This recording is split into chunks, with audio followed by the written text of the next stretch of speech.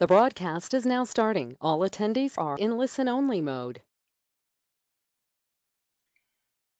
Welcome to the Department of Special Needs Ministries webinar, Mental Health and Spirituality. My name is Rachel Chung, Disabilities Coordinator for the Archdiocese of Washington, Department of Special Needs Ministries.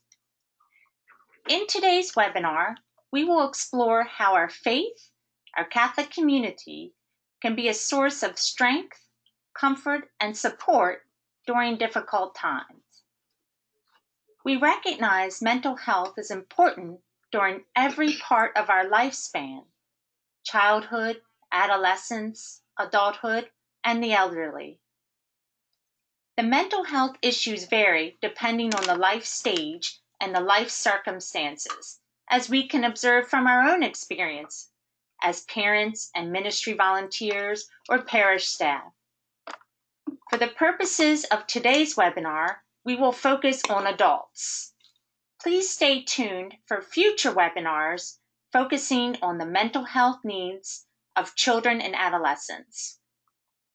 Later in the webinar, Jean Harris, President and Interim Director of NAMNI DC, will join us to share how our faith communities can serve people living with mental illness and their families.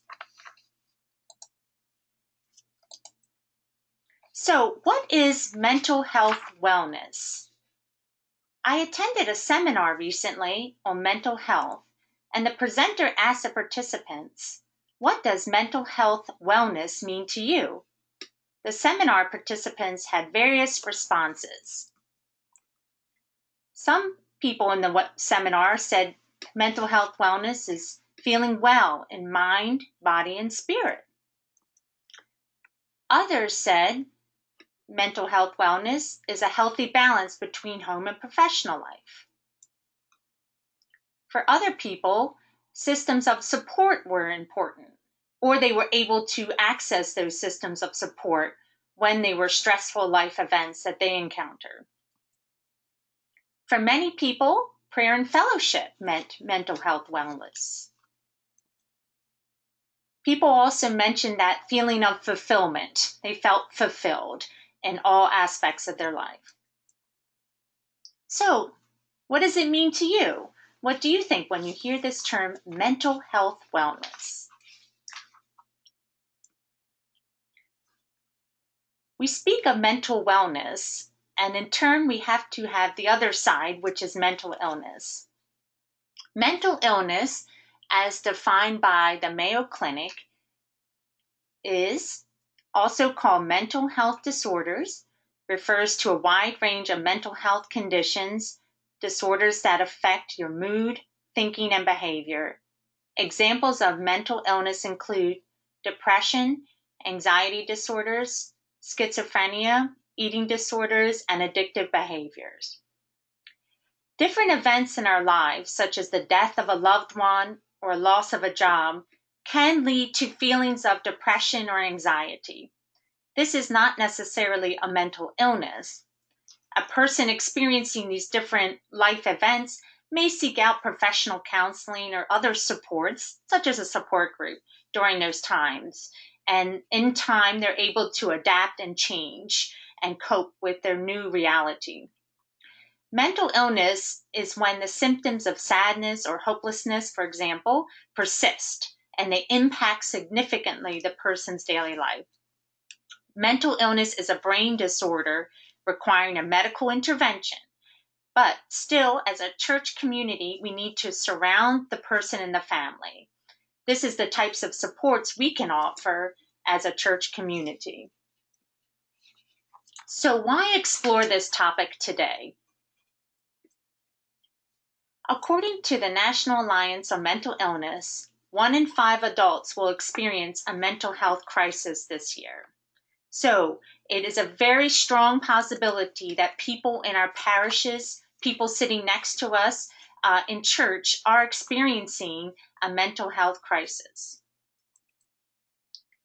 Studies have shown that people experiencing a mental health crisis often first turn to their faith leader whether that person is the pastor, priest, rabbi, and their faith community for help. We are often the first place that people turn to when they're experiencing that mental health crisis. People find strength and healing in attending Mass, Eucharistic adoration, prayer, reading scripture, and many more other parts of our Catholic faith. I've met many people as well that live with chronic mental illness that really find comfort and strength in sitting in the presence of the Lord during Eucharistic adoration. It's a great source of strength for many people. The sacrament of anointing for the sick is for everyone who is experiencing an illness, including a mental illness. So this sacrament is a part of healing, and it's a beautiful sacrament in our faith, but it is for everyone experiencing illness, including a mental illness. And of course, we are not a whole church when we are missing members. When people are not present in our church, they don't feel welcome, we're not a whole community. During the installation Mass for Archbishop Wilton Gregory, the Gospel reading was from the Gospel of Mark. And in this Gospel, which many of us are familiar with, Jesus is actually asleep on the boat as a storm suddenly comes up. The apostles, some of whom were experienced fishermen and used to life on the sea, actually became very frightened with this storm. And the apostles cry out to Jesus, "Teacher, don't you care if we perish?" Jesus immediately calms the storm and the wind. The apostles are amazed Jesus has the power to even tell the winds to be still. In the Archbishop's homily during this installation Mass, he reminded us that we too have experienced storms in our own personal life and, of course, in the current crisis of the Church. And Archbishop Wilton Gregory had to remind us, just as the apostles, we questioned Jesus. Don't you care, Jesus, that we are perishing? And he reminded us that actually Jesus was right there in the boat with the apostles, and he is right there with us as well today, whenever we have storms in our lives. He never left us. So now we will bring in our guest speaker, Jean Harris. Jean is the current president and interim executive director of the Nomni DC chapter. Jean has partnered with us here at the Department of Special Needs Ministries on various events and outreach initiatives. Thank you so much for joining us today, Jean. Thank you for inviting me, Rachel. It is an honor and pleasure to be a part of this webinar to talk about mental illness and the faith community, my relationship with the church. I am Catholic, and so I identify with all of the teachings and of the church. The next, Yes. So, Jean, can you please explain a little bit about what is Nomni? We haven't mentioned actually what does Nomni do, and First of all, I'll tell you what the acronym NAMI means. The acronym NAMI means the National Alliance on Mental Illness. It is a national and international organization, the largest one in existence, to nonprofit to provide support, education, and advocacy for families and individuals living with mental illness. I am the Washington, D.C. Executive Director for the Washington, D.C. affiliate. So, Jean, can you share a little bit about your experience in your role with Nomni DC, working with faith communities? Yes, I've been with NAMI for over 30 years. I came when my son was first diagnosed with a serious mental illness. And so I've been there a long time, and I've watched the growth and collaboration between church and other organizations, especially ones like NAMI. We have become more engaged in activities right here at the Disability Office, being able to share and partner so the word can get out that mental illness is a recoverable illness, and that fears many times prevent the reaching out to receive the services that an individual needs. And many times the faith community has not felt as comfortable as it should in helping persons with mental illness. Yes. And sometimes actually people living with mental illness have not had welcoming experiences as well. That is absolutely true.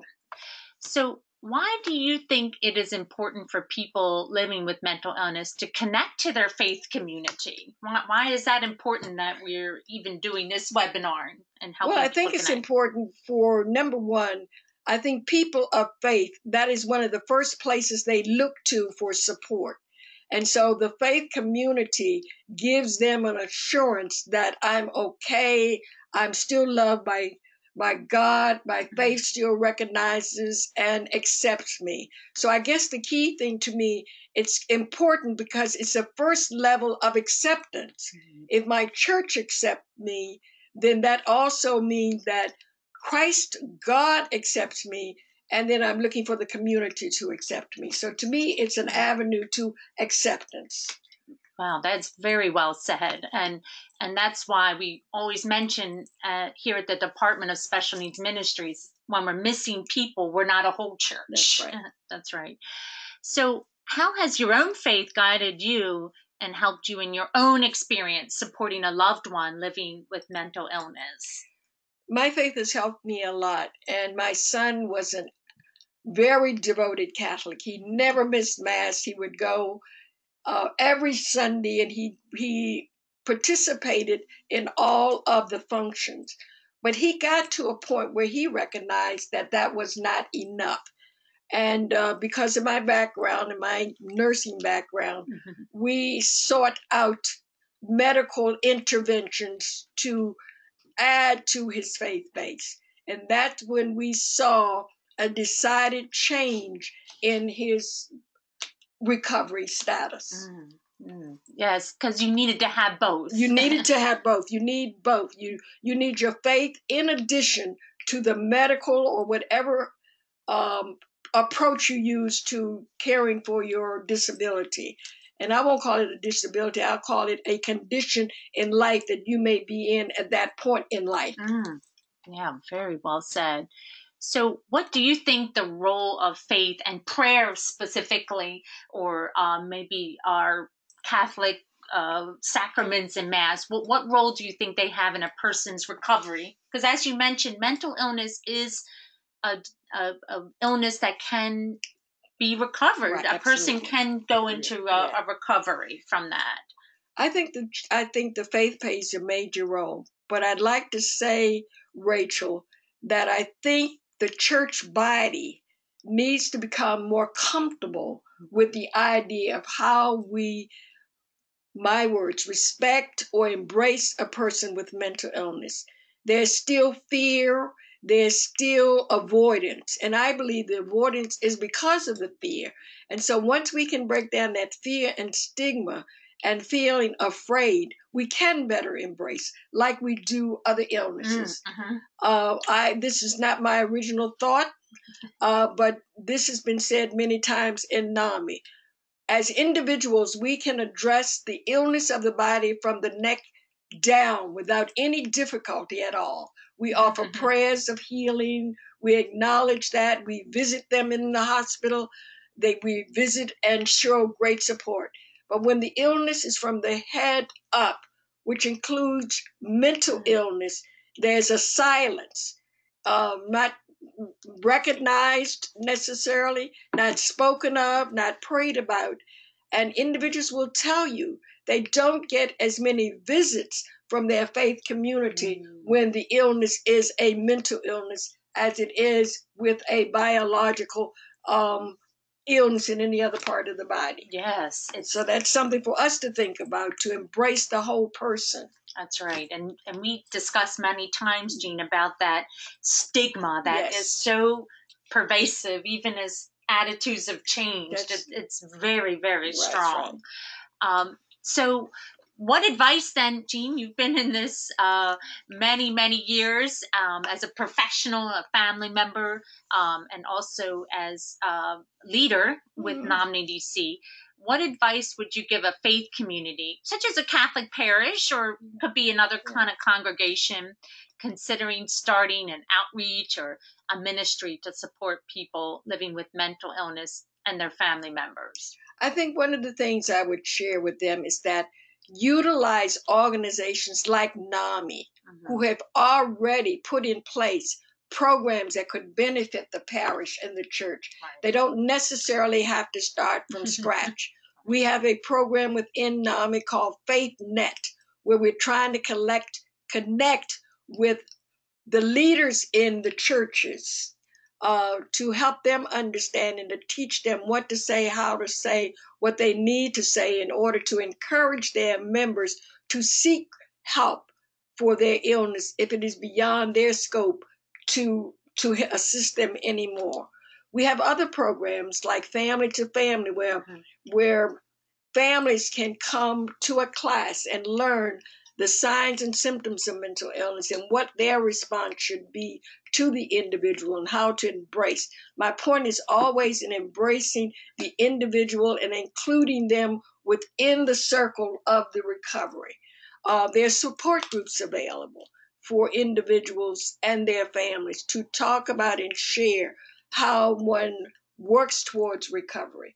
And recovery is no matter what state that individual is, whatever and wherever they are, one step above is recovery. Right. And it's not measured according to a global definition, but by each individual's um, transformation from being a critically ill to gradually moving into a more functioning, independent state. Yeah, and that's great advice. I think sometimes with our ministry formation, people are stuck in the how of it.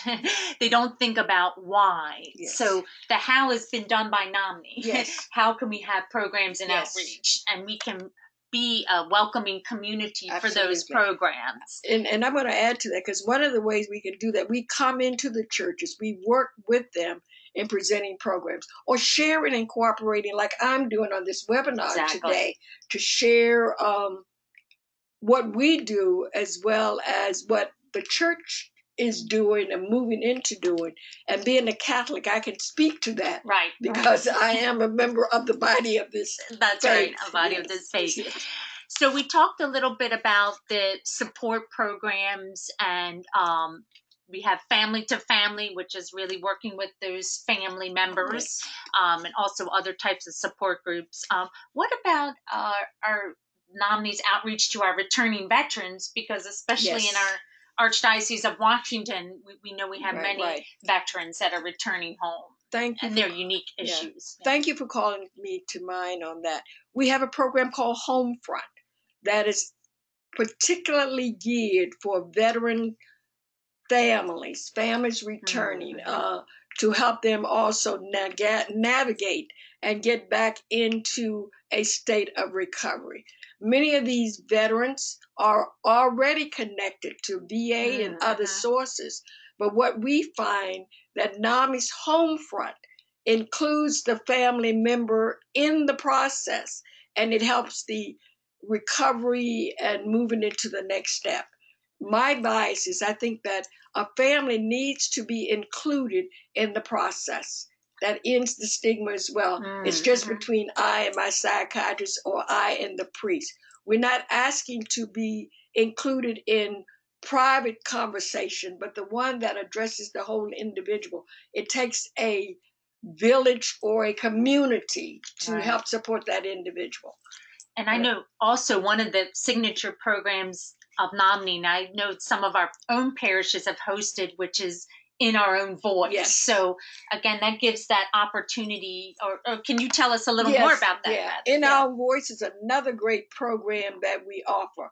And the In Our Own Voice program are individuals who have lived experience or are living the experience of a mental illness. And they talk about the stages they went through from their crisis stage up into their recovery stage and their functional stage. And again, that's different from each person that have gone from being very chronically ill into moving into a phase where they now have been able to return back to work and been able to do things and reconnect and even marry if they're not married, or be able to be a functioning member of that family structure. So that's a program that we give in the parishes. And we've done that in several parishes in the Washington, D.C. area. Yeah, excellent. So again, that helps our faith community to reduce that stigma that's around mental illness, and also that our places of our church community are places of welcome, yes, where everyone belongs. So now here's a very difficult topic. We know, Jean, yes. but it is a part of mental illness. We know. So, what are your thoughts on suicide and the changes you've observed in our faith communities regarding suicide? And we know this is a very difficult topic for many people. Right. But well, I know in our faith community, and I've been with NAMI a long time, and I've been Catholic quite a while, that suicide was not necessarily a positive entity or in our faith. So I'm going to just put that on the table right now. And it's most recently, I believe, after Vatican II, that it is now talked about, not in a negative sense, but in a more positive sense. People are supported, they're encouraged to identify and talk about it. In NAMI, we say that suicide is like the number of people with mental illness. The prevalence of suicide is quite high. Yes. And we always think it is in young people, but NAMI statistics now show that it is happening as much in the elder population. That's right. What we consider as normal demise many times are acts of suicide. So what do? We listen, we encourage, and again, my perspective and NAMI's perspective, when you hear the word suicide, we shouldn't be frightened, or we should not even talk about it, because talking about it does not necessarily mean that will encourage suicide, but will encourage the individual to think in a different direction, or recognize that he or she can talk to somebody who can understand what he or she is saying, and maybe make recommendations as to what other modes or methods are available instead of suicide. So suicide is now more talked about and more open, even in the faith community, than it was before. Yeah, and I know, Jean, you and I talked about that in the past. Our and in our own faith, some families felt that rejection regarding someone who did die by suicide, and they weren't offered a mass or being able to be buried in consecrated ground. And so I'm glad we had that opportunity to say that our Catholic faith does not teach that. A person who does die by suicide, that mass is a vital part for that family to heal. But of course, prevention is what we want before that. So that gives us that opportunity for our faith community to surround that family in that time. And it also gives the family an opportunity to not keep the secret. Yes. And to be open like they can be. I don't mean wear a sign, but at least people you trust, and you can feel more secure in that process if it happens. But that's right. Prevention, you're right, is what we try to do, is prevent that process, or even discussing it and talking about it beforehand. So now these are for our faith leaders, because we talked a little much about what our faith community, our Catholic community can do. But what advice would you have for our clergy, our pastors, our priests, regarding supporting people living with mental illness and their families? Because as you mentioned, people do turn to their pastor or a priest that they might know well or not at all Yes. because they're experiencing a mental health crisis. What advice would you have for our faith leaders? I think our Clergy? faith leaders need to be comfortable in recognizing when someone, and even in confession, when someone is speaking uh, beyond the scope of where they are in terms of listening and giving advice. Many times, individuals are in the height of their crisis or have chronic conditions, Mm-hmm. and continually they go to their faith leaders and repetitively talk about that crisis. And I think faith leaders need to be able to, at some point, recognize that this is beyond the scope that I am able to work with, and recommend that that individual seek help from another source. And I think that is the most powerful thing you can do. Because as a NAMI member and president, I've heard many people complain and had negative feelings about, they felt that they were told just to pray. Right. And they have prayed and prayed and nothing has happened.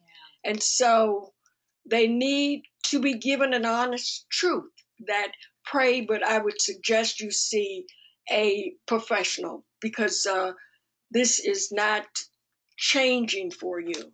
Right. So I think all of our faith leaders need to be able to recognize when to, and I don't mean necessarily to refer to a psychiatrist. Right. My mode, I usually tell folks, is refer them to their primary doctor. Maybe this is something you need to talk to your doctor about, to gently get them to recognize they need maybe steps to get to where they really need to get to in order for them to receive the help. And I honestly believe, Rachel, that many of our pastors and priests are not comfortable in that area. That's not taught Right. anywhere. Right. That's a life lesson you learn somewhere else. Yes.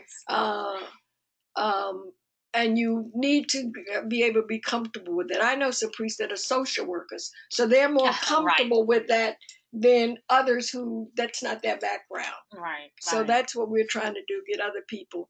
And it's not only the Catholic faith. I know that's what we focus on today, but all faiths, that the leaders need to recognize that they would not try to fix a heart condition. That's right. They wouldn't do that an just came to operation. my mind. They would not try to complete a heart condition Surgery, yeah. or surgery. They would say pray, but they would certainly say seek out your doctor or surgeon. We need to get the same way with mental health and mental illness. Yeah, exactly. Again, it's part of a medical condition. That's right. But our prayer and our faith are still those integral parts, and they sustain us through the treatment and the process. That's right. Wow, thank you so much, Jean, for all your insights. And what we'd like everyone to do now is please type in your questions or comments, and you should see to the right-hand side of your screen a chat box. So please, we'll give you some time to think, and we certainly welcome also comments, but certainly questions as well. As we just present a few more resources, we'll give you time for that. To think about some questions and comments that you might have. So we talked a little bit about this, Jean, but let me share some thoughts with everyone on how we can respond as a Catholic Church to people living with mental illness and their families. First off, is, of course, to reach out to people and their family members experiencing a mental health crisis. Again, there's a lot of stigma around mental illness still in our society, but it's very important that we reach out and let them know that we are there for them. There's 2 opportunities throughout the year where we can also do it in our church-wide awareness building. First, May is Mental Health Awareness Month. And in October, 1 week in October is designated as Mental Illness Awareness Week. So we can include intentions for those living with mental illness in our prayers of the faithful during Mass. And there's some examples even of petitions already written on the National Catholic Partnership on Disabilities website. They have examples of intentions that we can include during those months or other months, but these are 2 good times that we can, as parishes, create that awareness. Now, if appropriate, and I know Jean would agree with me, confidentiality is a very key part of mental illness, and I think any illness as well, that we need to respect that and kind of take the lead of the person and the family in that respect. But again, Jean mentioned that sometimes people feel so isolated when they're hospitalized from a mental illness crisis, and they still want to be ministered to in many cases. And we do have people that bring Holy Communion to someone that's had a surgery, and but if appropriate, and that person and the family members feel like that's something they want, we should also include them in our visits for Holy Communion. Again, that confidentiality is that very critical piece for this, and we just follow the lead of that person and their families with that. But again, our Holy Communion is a source of strength for people, so we need to bring that to them in those times. Good, I like that. Now, of course, many of our parishes do have an anointing of the sick service, or it could be also part of the Sunday Mass, depending on your parish. And us as members of the parish or ministry leaders or staff, we should also be reaching out to those, again, respecting confidentiality, to those services of anointing of the sick. Because as we mentioned earlier, that sacrament is available for anyone experiencing an illness, including a mental illness. And I think, Rachel, what is important just to say that this is for everybody, including them with mental illness. And when they come, when everybody else comes, the confidentiality is not breached. That's right. So that's right. where People you don't just know. you don't know, and you don't ask questions, but you make it open so they will know that they are invited. Exactly. Yeah, and again, they don't have to share what illness they have nobody during else their shares service. there. That's right. So why? Unless they want to. Unless they choose to. So again, we have these beautiful sacraments that need to also be available to everyone in our faith community. And as Jean mentioned very well, for our leaders, our clergy, and our pastors and priests, we can help and train here at the Archdiocese as well, and us, that they know the signs when additional help might be needed for the person. Because there are times when additional help, like we said, a priest would not consider doing a heart surgery for someone. They would recommend prayer and sacrament, but also please see your doctor as well. And again, Nomni has a whole variety of programs that are there and brought by people living with mental illness and family members. So consider having a Nomni program in your parish. I know several of our parishes have hosted the family to family program, and they've also hosted Nomni programs where the family's educated on mental illness and support groups. So we can definitely have our church space available as well. And again, just like any outreach we do not have to be experts to reach out. We just have to be that willingness and open heart to make sure all are included. So let me share again, and please feel free again to type in your questions or comments in that box to your side, right-hand screen. We do have some specific outreaches available in our Archdiocese of Washington. One is a prayer and rosary mass held at the Basilica of the National Shrine of the Immaculate Conception. And please, when you go there, go ahead to the Queen's Chapel. This is where this Mass is held at 2 p.m. every fourth Saturday. But you do have to find, there's many chapels. If you're not familiar with the Basilica, it's the Queen's Chapel is where this Mass and Rosary is held. And it's a very open gathering to family members and those living with mental illness. And that's on the fourth Saturday of the month at 2 p.m. And also for those experiencing post-traumatic stress syndrome in St. Patrick's Catholic Church in Rockville, Maryland. There is a ministry called Upper Room Ministry, and that's a support group for those experiencing post-traumatic stress syndrome. And that outreach has been there for many years now and available and open. Also at the Department of Special Needs Ministries, we have pew cards. Here's the example we have, and again, it's a two-sided card. And please contact us at the Department of Special Needs Ministries if you would like to have these at your parish to, again, build that awareness, reducing that stigma. And Jean and others were involved with us in developing this pew card. And that's why we have Breaking the Silence as part of that, where the more we talk about it, the more we can create that outreach and open atmosphere in our churches. So these are available at no cost as well.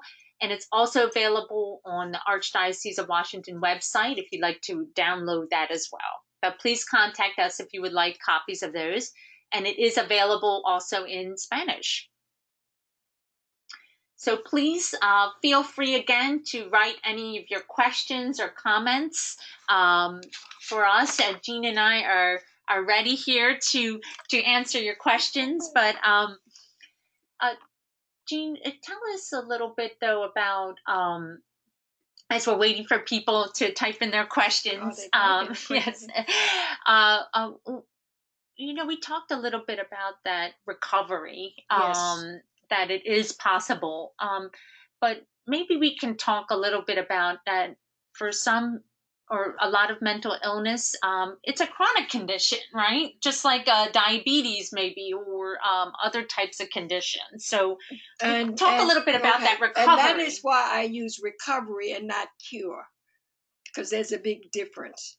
Recovery means that you're not always in crisis, but you're able to function at the maximum of your ability and potential at any given point. So that's why we say that recovery. So I want people to be clear that recovery does not mean cure. Right. So that's the big difference. But recovery means that you can maintain and function on a level that you could not function at when you were in crisis. Right. And again, you need to recognize that for each individual, that can be a different, recovery can look different. Right, exactly. I've seen all scopes of recovery, from people going back to school, going back to graduate schools, even becoming lawyers and etc. The illness is still there. The illness still needs to be maintained. You've used diabetes. That's my pet one too. Yes, I take that from you, Jean. Because diabetes, you can manage that, but you're not cured of that. That's right. And managing mental illness can move you into recovery, but management and recovery go together. Right. If you prescribe medications, if you prescribe certain therapies, then those have to be included in the management and recovery process. Right. And so that's what I mean. It's in recovery that I get to the point where I don't need this anymore. Right. Recovery means it's an ongoing process with the individual participating in that process. Yeah, very well said. And we do have a question for the seminar taken from a different way. This question is, how can you best help people with mental illness who are in denial or the families in denial? Oh, yes. So this is a question from one of our faith leaders here. And that's very true. There are different ways of doing it. I'm just trying to think of the time when people are in denial.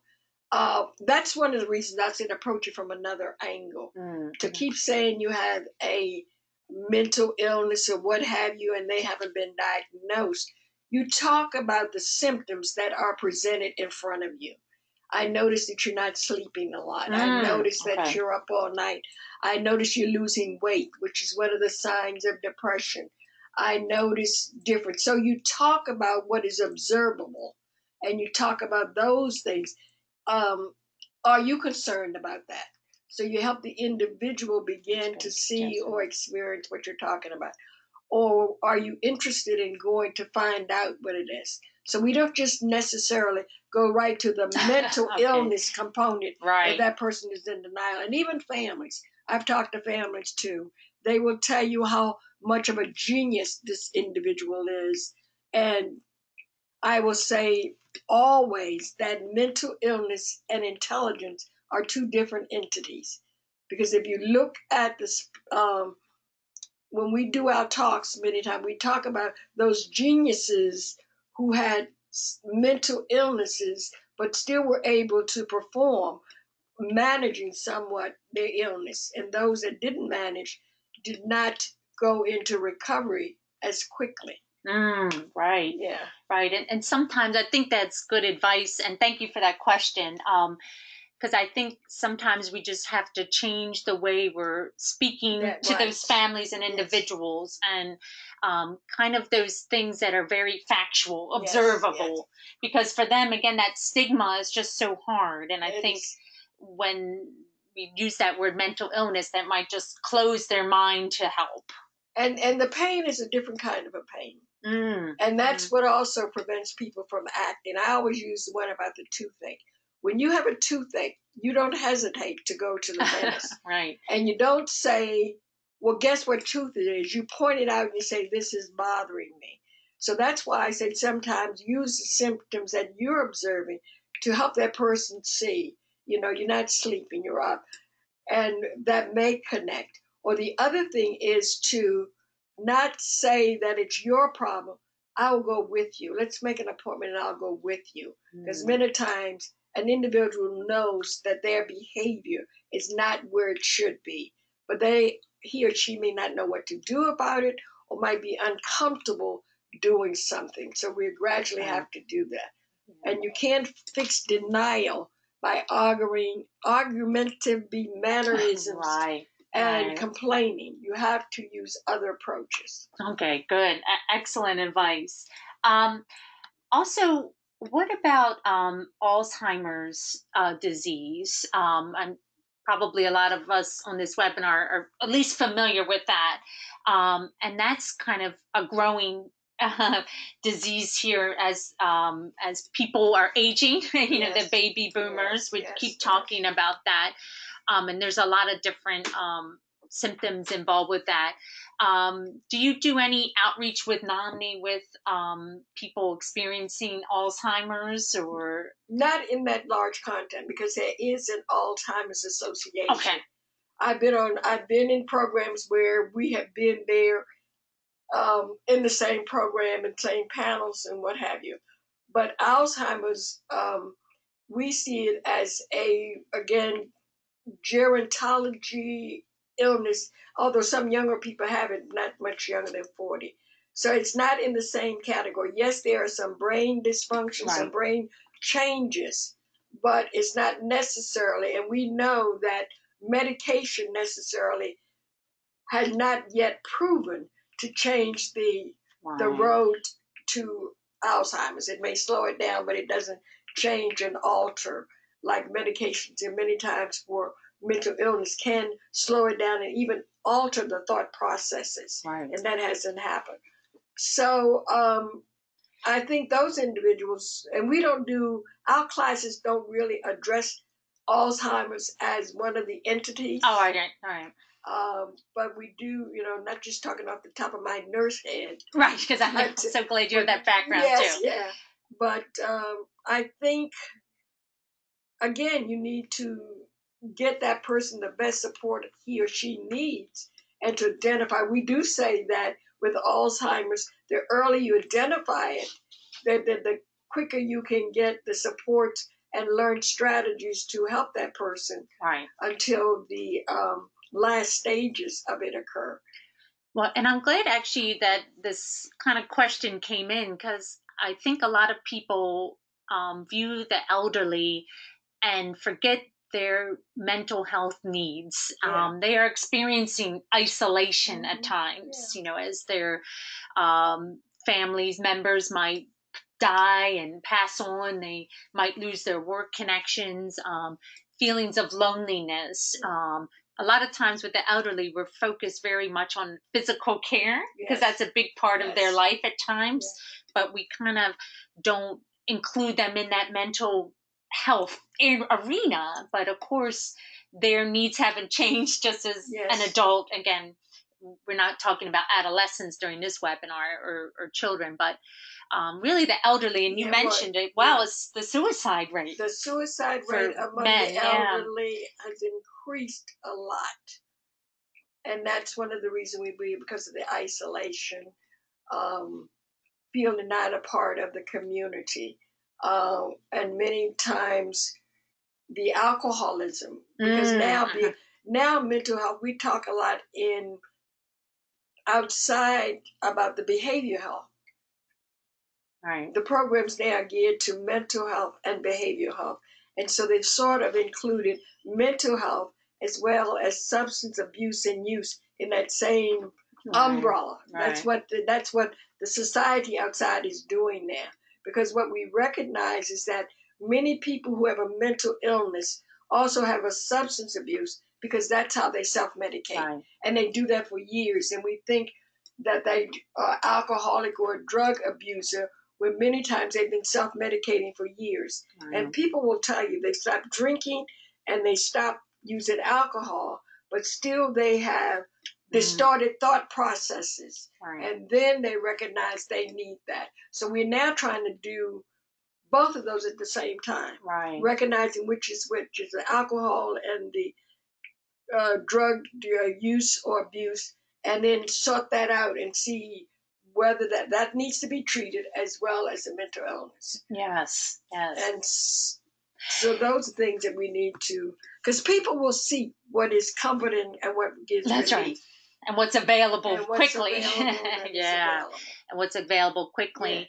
Yeah. And also too, that again, bringing that back to our faith community, even those different outreaches to people who are isolated, that could be done through phone calls as a church ministry as well. Of course, visits are another way that kind of helps people to not begin that process of that isolation and loneliness, which can lead to those mental illnesses as well. And you brought a thought to my mind just now, Rachel. I'm going back in my head.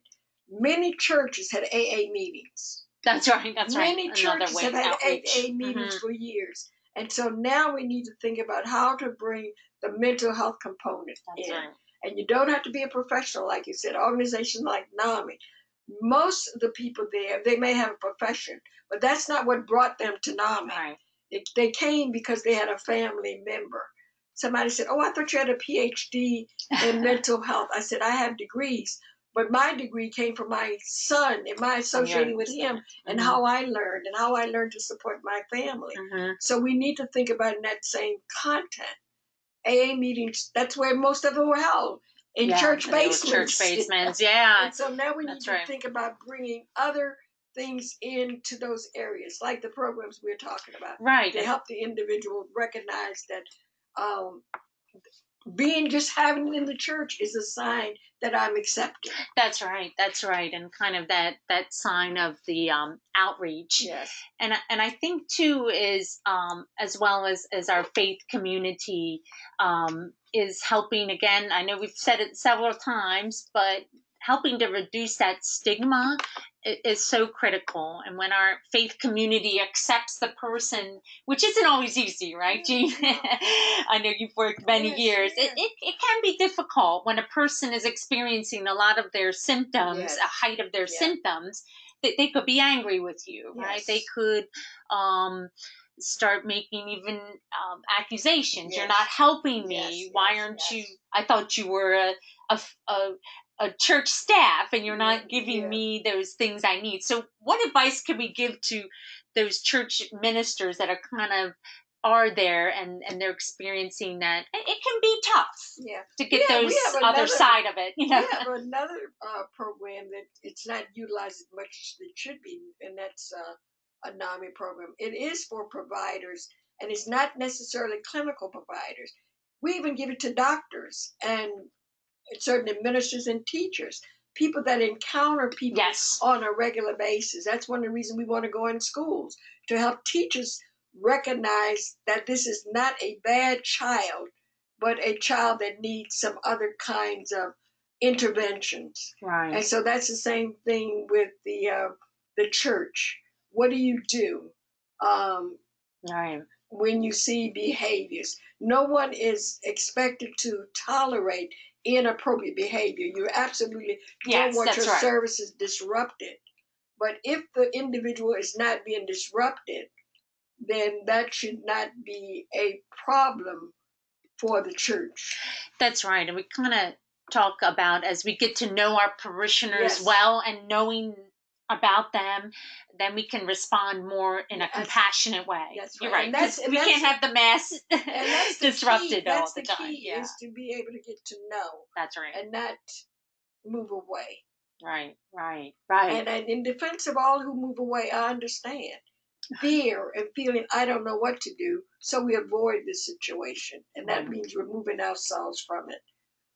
And I think I've experienced too with some parishes that have been successful ministries is really thinking about the individual ministers that it's a parish and who has those gifts, because we all do have different gifts even as ministers, and some of our skills may be more able to have deal with children, but some of us even in our own parishes have that gift and skill to be able to talk with someone that's experiencing a height of a symptom. Absolutely. And some others might not have patience. Right. So you have to reflect on ourselves as a minister. Yeah. And that the key is, again, recognizing what your skill set is. Right. Some have it and some don't, and that's okay. Yeah. Because every nurse does not identify with mental illness. Every doctor, that's why we have psychiatrists in different disciplines, but even within medicine. Right, exactly. So why should it not be in the human community in total? Exactly. Thank you so much, Jean. So, and pointing to resources here, and as Jean pointed out so wonderfully, that we do have some resources here, and it's available also as well as a handout with this webinar. And the National Catholic Partnership on Disability, as I mentioned earlier in the webinar, has examples of prayers of the faithful that can be used at any Mass, but we might want to think particularly in May and October, building that awareness. And also the National Catholic Partnership has a resource called Welcomed and Valued, which has a toolkit for a parish on welcoming those living with mental illness. And in that particular resource, they talk about an approach, just as Jean mentioned, where we're speaking to the spiritual needs of the person, but also making sure they get their seeing those doctors and those professionals. So they really talk about that in that resource, Welcomed and Valued. We also have Catholic Charities, which has many services, and they do have core services available with referrals. But I put on here as well, you can explore that, but this is for their anchor counseling services, which is a fee for service counseling, and they do have other services available, and they could help a church that's meeting someone in their parish that might need that help. Mental Health Ministries, again, has a lot of different resources for our faith community on ways to pray and ways to reach out, and that is a Christian-based resource, Interfaith. And we did touch on very briefly about suicide prevention, and this hotline, again, is a resource we should all have as church ministers in case someone does come to us, and we can have this available and sit there with them and call them together to help in that prevention. Now, and Jean pointed out for me, and again, we'll correct this later on our Archdiocese website, that I have the contact information for the NOMNI chapters in our Archdiocese, but of course, NOMNI is a national organization. So if you're with us outside of the Archdiocese of Washington, you can also go to nomni.org and find your chapter. And I do have the information for our Archdiocese specifically. Jean is with the NOMNI DC chapter, and there's a chapter in Prince George's, Montgomery, and Southern Maryland also supports Calvert, Charles, and St. Mary's. So please include these in your resources, or if you're a family member listening on the webinar, do not hesitate to reach out to those chapters, or again, you can go to nomni.org if you are not sure of which chapter might be serving your area. Tell you where it is. And they'll be very glad to help you. And also, nomni.org has many resources too, again, with that awareness building. They have many different posters and handouts you can print and download as well. And again, resources for you as a family member and an individual as well, if you're a person living with mental illness and you're not sure where to turn. Also like to invite everyone to our annual White Mass, which we celebrate all persons that we support in our Archdiocese, people living with disabilities, people living with mental illness, and persons who are deaf. That will be on Sunday, October 27th, 11:30 a.m. And we welcome our Archbishop Wilton Gregory will be our principal celebrant for this Mass. We're so pleased he'll be able to join us for that. And that is held again at the Cathedral of St. Matthew the Apostle there in Northwest Washington.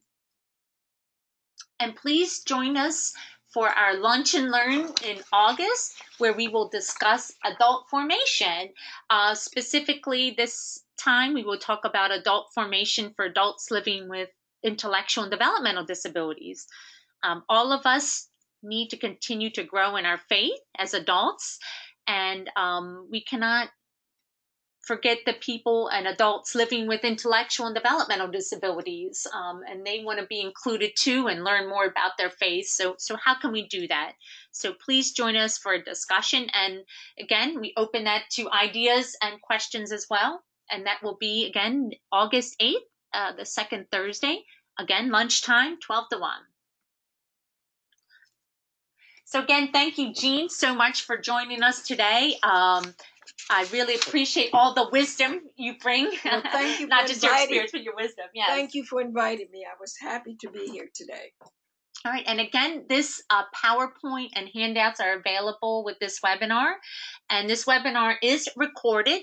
So please check back on our Archdiocese of Washington Department of Special Needs Ministries tab, and you can listen again to this webinar, or please share this among the families and friends that we support, because again, our church is a place of welcome and a place where all have to be included into the body of Christ. So thank you everyone for joining us today, and thank you, Jean. Thank you for inviting me.